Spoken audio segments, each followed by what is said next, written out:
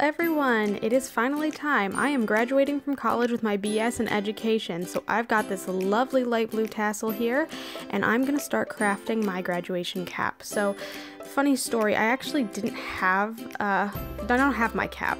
When I went to go buy it, they had run out at the student bookstore, so instead I'm using some light blue cardstock covered foam board cut in a 10-inch by 10-inch square.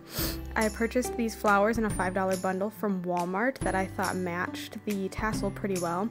Made sure to get plenty of greenery, and I just kind of popped the tops off of all of them. This is how it looks like after all the flowers have been popped off.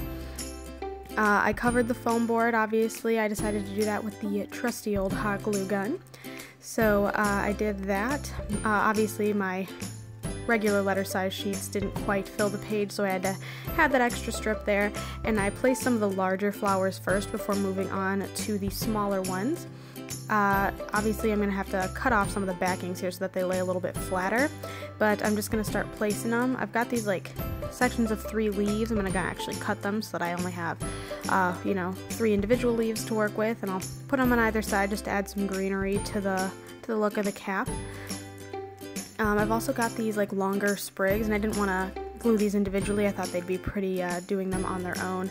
I guess I'm just trying out a little bit of placement here.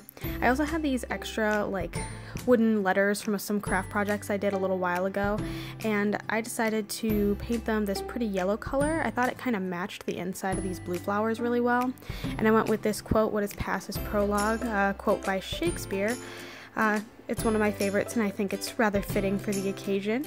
And with all that, this is the finished product. I think it's absolutely gorgeous. I didn't actually want to have to cut a hole in it, so I used a flower in the middle to hold my tassel, and I think it looks beautiful. Thanks so much for watching, and hopefully I'll see you next time.